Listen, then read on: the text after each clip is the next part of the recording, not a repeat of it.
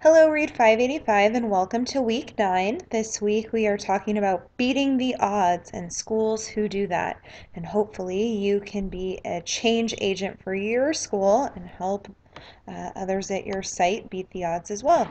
This is part 1 of your lecture, so I'm going to do all of our introductory information and go over assignments for the week. So, first, getting started with good news. I am in need of some good news. No one has emailed me recently with good news to share, so if you haven't done so already, please go ahead and do that. I know a few of you mentioned on the Survey Monkey that you love the good news, but you haven't contributed yet, so this is me telling you to contribute. I love hearing from you about that. I guess I can share some good news with you. Today is actually my birthday, and we did enjoy 2 days of nearly 50-degree weather, which was outstanding. However, today we are in the teens. We are getting hit with 7 to 9 inches of snow, which led to another snow day. This makes snow day number 8. So I got to enjoy sleeping in and working from home today, which was very nice. What else is going on? I also just booked some flights for July to Spain and Portugal for a 9-day summer hiatus. I'm looking forward to that. And I won $130 last week. My staff did a Biggest Loser competition, and I was the biggest loser. Yay! All right, so I have lots of non-professional news to share. Hopefully you can share, anything you would like, personal or professional, with us next week. All right, some upcoming assignments for you. This week you have 2 things to read. The first reading assignment is for everyone to complete, and it comes from Chapter 7 of the California Framework.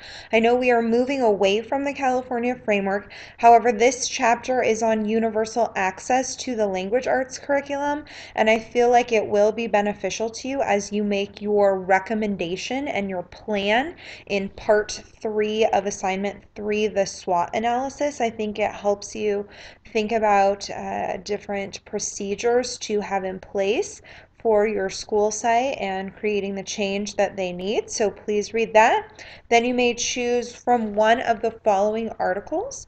The first is written by Patricia Cunningham, who is best known for Making Words, but it is titled High Poverty Schools That Beat the Odds, and it comes from the Reading Teacher.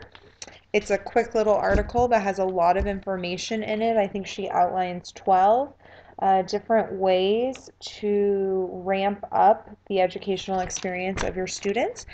And then the second article, geared more toward the secondary level, is titled I'm Not Stupid, How Assessment Drives Inappropriate Reading Instruction. We actually read this in Read 516, so you may have already seen this one before. We do have the discussion forum back this week. I know you enjoyed a few weeks break from it to focus on your larger projects. At least that's what you told me in the Survey Monkey. But we have the discussion forum back this week, and your prompt is to think about the readings, mainly the Chapter 7 from the ELA framework, as it discusses how instruction should meet the needs of all students. It also reviews the current groupings for students based on CST. Essentially, it just groups kids benchmark, strategic, intensive, which can apply to, non-CST environments as well. And then you have a choice between those 2 articles. So with those readings in mind, and having done your data analysis, how can you include the meeting the needs of all students in your action plan? And how is it supported with what you read from Chapter 7? So we're really getting ready to finish up Assignment 3, so I want you to be thinking now about the plan piece. You've identified hopefully strengths and weaknesses, opportunities and threats, and now what are you going to do about it? What is your recommendation? So think about these readings and what you can glean from them to plan an effective program.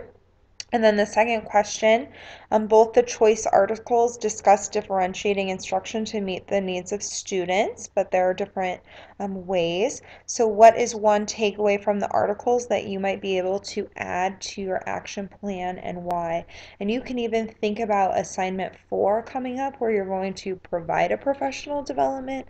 Is there something in one of these articles that you think your staff could benefit from? Maybe a different approach or strategy or technique that will help you be a more effective school and beat the odds. So for assignments, that is the discussion forum. That is an assignment for this week. And then this is the last week to get your feedback to your colleagues for assignment 2, the professional documents, your cover letter, resume, thank you letter. You must post the feedback by March 22nd. You will receive a participation grade for doing this using the participation rubric. Note that no late assignments will be submitted with exception to the weekly discussion posts. So please be timely in getting those up. All right, the Survey Monkey I gave to you last week. I have had 8 respondents so far who have had great feedback. Little kinds of easy changes I can make, like putting the dates on the weeks in the titanium. So that way, when I put up a new week, you're not panicking because you clearly see by the dates on the top that it is a new week. So that was an easy fix for me to make. Other suggestions you have are definitely welcome. So thank you to the 8 people who have responded so far, but there are still 12 more of you out there who can give me your thoughts and opinions. All right, the assignment number 2 timeline. All of the professional documents are up there, so now it is time to give the feedback to your 2 teammates. So a lot of you have groups of 3, but some have groups of 4 or 5. So you just need to give feedback to 2 people in your group, and that needs to be uploaded to your wiki project page. I will walk you through that in just a second. So your feedback to colleagues will be scored on quantity and quality for a participation grade. So let me show you exactly where to put this now. All right, here is our class wiki in all of its glory. If you need to access it, you should be able to just go to wikispaces.com and log in and then find it in your wiki section. Just by going here, you should be able to bring it up. So this is the home page. There we are. Here is the template for feedback to use for assignment 2, so please use that. Now, I typically go to the project page here. You can also use, this or this. But I believe that my site looks a lot different than your site. I've heard others of you have gone to pages here or all pages here and have been able to get to your project page that way. So you may have to go about it that way. But if you go to your project page, let's say I'm in group 1, here are my team's professional documents. So I'm going to turn on the editing. And I know recently this wasn't functioning as hoped, but here we go. So, I want to give Stephanie my feedback here. So I'm going to go to File, and then I'm going to upload a file. Where is the file that I want to upload? Here it is. Feedback for Stephanie from Jess. There it is. All right. So it is now uploading my file of feedback. And if I click on that, it put it right there. So there is my feedback for Stephanie from Jess. Put right in. Make sure you hit save so it stays there. I am not going to save that there because it's already there, so I'm actually going to remove it and just cancel out of this. But that is how you go about putting in your feedback. It makes it significantly easier for me to find and grade this, as well as for your teammates to see your feedback. So I've already put in these headings, feedback for Jessica, feedback for Stephanie. So you just need to go in and put your feedback there. It looks like this group has already been able to do that, which is great. I know the wiki had a bit of a technical bug, but their IT team was great in helping me get that fixed. So by the end of this week, you must have feedback to 2 of your teammates posted.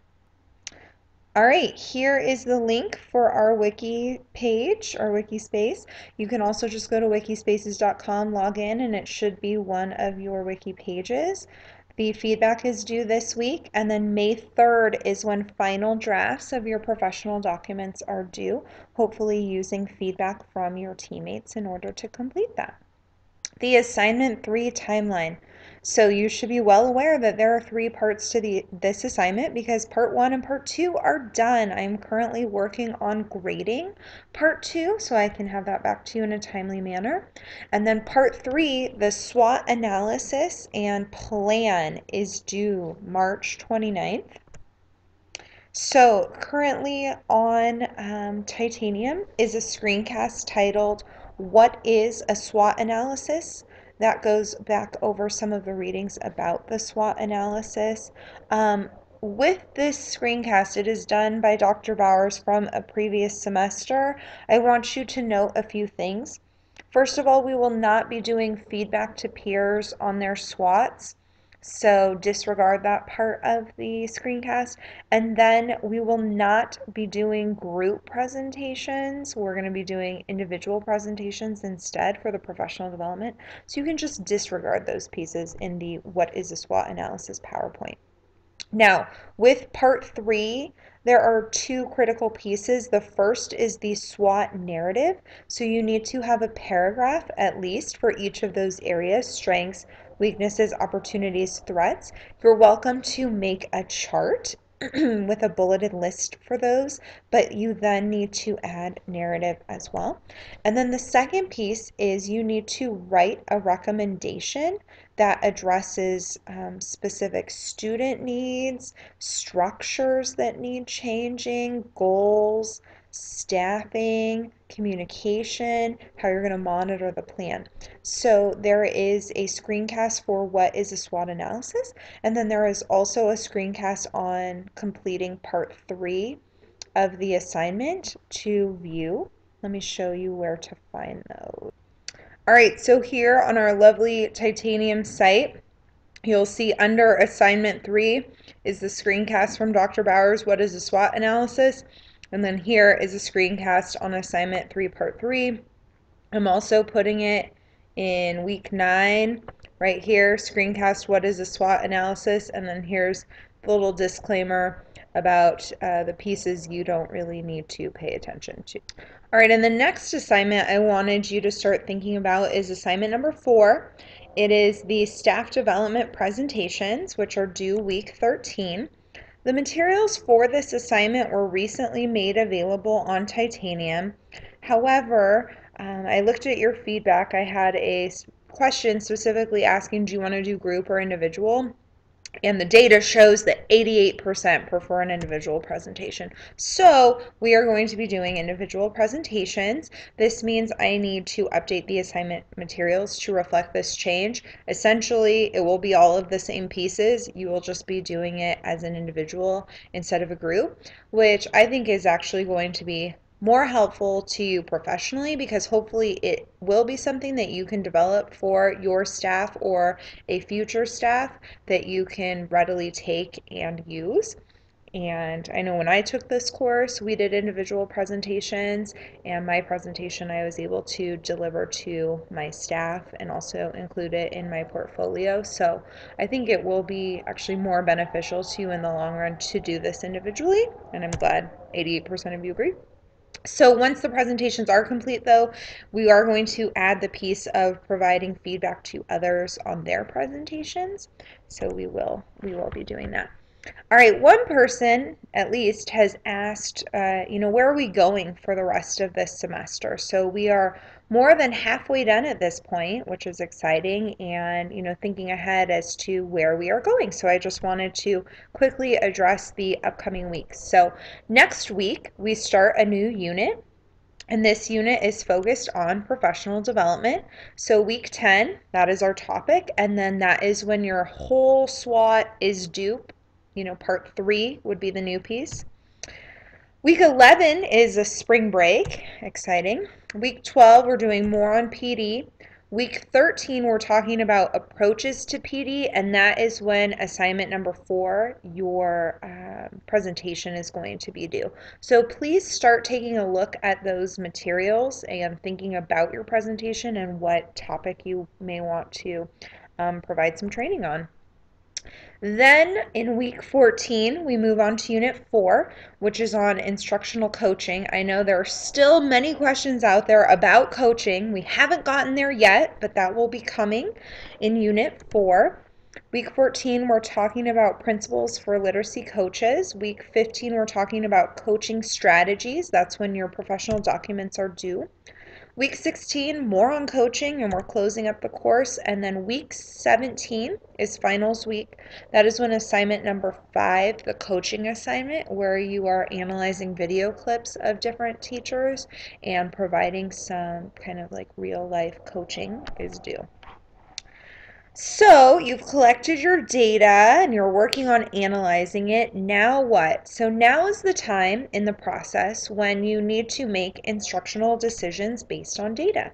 What is or are the greatest needs for your staff? And once you've determined what those are, you will either need to provide professional development to the whole staff, or maybe you need to take a more individualized approach and do some coaching at the one-on-one level or with a particular grade level team or group of teachers or content area group. So you need to create the plan. Once you've determined your site's weaknesses and opportunities, you want to decide on one, maybe 2 focus areas. And I know this has been a challenge at my current school site. The principal has really wanted to tackle everything all at once, and as a result, we haven't done anything in depth. It hasn't had continuity. It's just been the sporadic, drive-by PD on so many different things, and it's been really overwhelming for the teachers because they don't feel like they're making any progress in any of the many areas. So it's very important to prioritize, just like you do with your students when you give, a gamut of diagnostic assessments. You prioritize what is the main thing holding this student back, and then design instruction for that. So same thing with your school site. Look at the data and think about what is the biggest area of need to focus on. Then you will need to determine what you want your anticipated outcomes to be. So in the article we read where we talked about the importance of determining a goal based on pedagogy, not a goal based on state test scores, but a goal based on improving the teaching and learning of children. So, do you want to increase fluency? If so, maybe you give a training on Rosinski's multidimensional fluency scale. Do you want to really focus on academic vocabulary because you have a population of a lot of English language learners and that is really impeding their, success on these various things? Or do you need to increase basic skills students so they can move on to English 100 or whatever it is? So you need to think about your anticipated outcome. What do you want to see as a result from your efforts so that you can determine an objective? Again, just like with teaching, you are doing backwards planning. What is the assessment going to be for my students? And then, what from there, how am I going to plan instruction to get them there? So think of the ultimate outcome and then plan backwards. So what objectives do we need to do? So for instance, with fluency, what types of fluency instruction will need to happen? Are for academic vocabulary, do you want to bring in Marzano's 6 steps? For Common Core Basic Skills instructors, maybe you could do some sort of mentoring activity. So what objective or means are you going to use to get to your outcome? Measuring your progress is always very important. And I feel like this is a step that gets ignored often. You're so excited about jumping in to, work on this, new technique or strategy or tool or whatever it is you're getting your teachers on board to use, that you forget to continually monitor, the effectiveness of how it's going. And the Fisher Frey article was great, as it constantly revisited the challenges of the teachers in that first, year, 6 months of implementation. So, are you going to have formative assessments every 6 weeks to measure fluency? Could you have science and social studies teachers collect, writing samples to measure their use of academic vocabulary? Are you going to have student work samples gathered every 3 weeks for your basic skills folks? What is going to be the measure of your progress, and how are you going to ensure that it is being collected consistently, not just at the end of the year, because by that point it's too late to modify your course of action. So that brings us to how to implement a professional development plan, which is the big idea behind assignment 4. So professional development should be occurring over the course of the year, and this is very hard to plan. Because you don't want to just do a one-time drive-by thing. I know many of us have probably gone to, one isolated section, did a lot of great learning, but then didn't implement it right away, forgot about it. It wasn't ever brought up again or revisited. So it's very important when you make a professional development plan that you really identify that big focus, and you develop many layers along the way so that the professional development is ongoing throughout the year. Even better if you can find a way to make it job embedded as well, that will help. So how can I ensure that teachers understand the plan? So you need to have a way to communicate the plan to them and to invest them in the plan. How should I chunk instruction or professional development so that faculty are successful? So thinking about the end of the year, is there some learning we should do at the end of the year to prepare us for our before the year starts training? Are you going to have them maybe do some sort of professional readings over the summer to prepare them? What makes sense for your professional development plan to focus on first? So what are you going to get in motion first? How are you going to monitor that? How are you going to then give them uh, development on being effective with that first piece, and then introducing the next piece? How are you going to be sharing results? How do we celebrate growth at the end? Undoubtedly, if you are doing focused professional development on something, there should be growth in some way. It might not show up on a state test score right away, but it should be apparent in student work or classroom-based assessments. And then what's going to happen year 2? Are we just going to drop this and move on to something else? Or how are we going to keep this focus alive and maybe refine and hone it and do it at a more sophisticated level in the second year? So here is actually a way that I framed professional development when I was a literacy specialist. So it became very apparent that school-wide, our writing program needed more structure, and we needed to do more specific assessments, be looking at the student work, and be very focused on developing high quality writing. So, this is just a rough sample of the work we did. I actually developed a task force with one teacher per grade level, and we met, several times, starting I think in April, probably April of the year prior, to talk about where do we need to go as a school with writing, coming up with, ideas and structures and systems. And then over the summer we worked on the PD, and then started our PD in August before the new school year. So this was the, outcome we came up with here. All grades will conduct 8 cycles of writing, each with a pre-test and a post-test. So we're embedding assessment in our cycles of writing. The pre-test will be scored by the teacher, but post-test will be collaboratively scored or have 2 graders beside the teacher. Data from pre and post-test will be discussed in data talks. For the first implementation of each genre, only rows 1 and 2 and 3 of our writing rubric will be used. Then for the second implementation, we're going to add in conventions. Upon the conclusion of each cycle, students will participate in a publishing party or another celebratory event. The writing task force will also hold staff trainings throughout the year to develop teachers in implementing each component of the writing block. So a lot. We basically had nothing for writing. So first we started by making a kind of school-wide pacing guide for writing. Keep in mind this was pre-Common Core, so now it would be a lot of informational, persuasive opinion, and narrative pieces. So, but essentially for kindergarten, these are the units we developed. First grade, these are the units. We had times here, and we were really focused on within each cycle, the teachers would give a pre-assessment and a post-assessment using the same writing rubric. We also developed a writing instructional block because this did not look consistent from teacher to teacher, grade to grade. So we need some DOL grammar time. We need to do our writer's talk or quick write.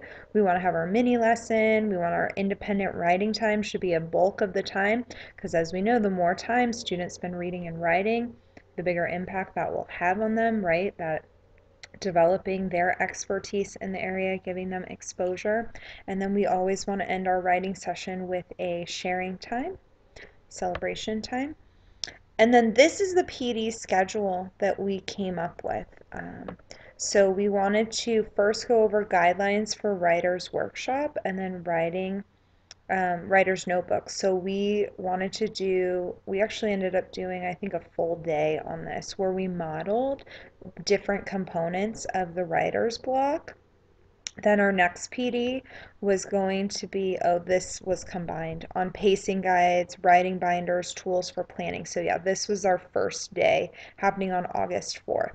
Then we wanted to talk about assessment part 1. So assessment wasn't necessarily relevant here in the beginning of August, but since we started middle of August, assessment was more relevant here. So, and then this PD was done whole group, whereas this PD was done in grade level teams. So we wanted to do PD on assessment, on using the rubrics. Here we wanted to give a PD on inquiry and writing using model text. So that was going to be on October 1st for 2 to 3 hours. On October 22nd, we want to do conferring. On October 29th, we want to use data from conferences, how to use it, planning units of study. So these were all of the different topics we felt like the staff would need professional development on, and then when we had mapped out, to give those. And this is something you would ideally do at the beginning of the year so you can plan a very cohesive, focused year of professional development that isn't fragmented.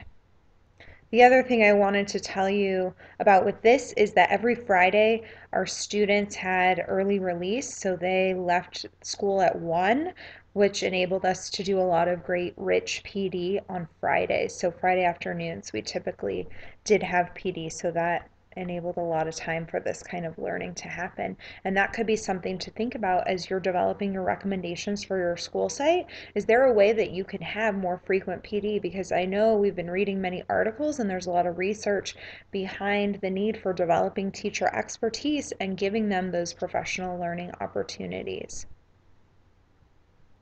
All right, so that was my very rough professional development plan that I hadn't planned on showing you, but in talking about these different pieces, I think it always helps to see kind of a sample of what someone has done as far as following this process. But it is a great process to really think about, what needs to be our focus as a school. This was our second year as a school, so we couldn't really focus on writing our first year as a school, so we focused it on our second and third years. And then what's going to be our, end goal, our outcome that we want to see, improvement on the school-based writing rubric we were using, all students getting 4s, 3s and 4s. And then, how are we going to get there with what professional development? All right, the last role of the specialist we're going to be talking about, as we learned specialists wear many hats, is that coaching role. And I know there's been a lot of questions and just information that you have wanted about coaching. So that's going to come through with assignment 5. So you're going to be using your data analysis to decide who to coach and the area of focus. So we're kind of going to try to stimulate real life where we're going to pair teachers with data sets, and you're going to have to dig in and see who is struggling with what and what kind of PD do you need to provide. What did the data reveal? Will one teacher be more receptive to coaching than another? What model of coaching will you use? I know Dr. Bowers always talks about her approach to coaching being humble pie. So, with this approach, instead of coming in and saying, you need coaching and I'm here to model this strategy for you, you would maybe say, I am working on my master's in reading, or I'm, trying to develop my repertoire of strategies for literacy instruction. And would it be okay if I came in and tried out this technique with your students called XYZ? I'm going to come in on this time and try it out, and maybe you could actually give me some feedback on how it goes. So they actually are more invested in what you're doing and maybe more likely to try out this strategy instead of you coming in and telling them that they need your help and you're going to make them do this strategy, but helping them to see the value of the strategy in a different way. So that is an approach she likes to use, but we'll talk about others. And then how will I measure my success as a coach? Good questions there. So, assignments 4 and 5 are the big pieces we have to tackle next. There will be and are detailed directions for each assignment in those assignment resources. Assignment 4, you will not be grouped, but I need to rework that assignment. And then assignment 5 is completed individually. So, join me back as I'm going to talk about our content for the week. I will be actually doing lectures on the articles of the current week instead of the past week as a result of your feedback. It sounds like people would rather I do that than go back a week to lecture. So join me back as we talk about beating the odds.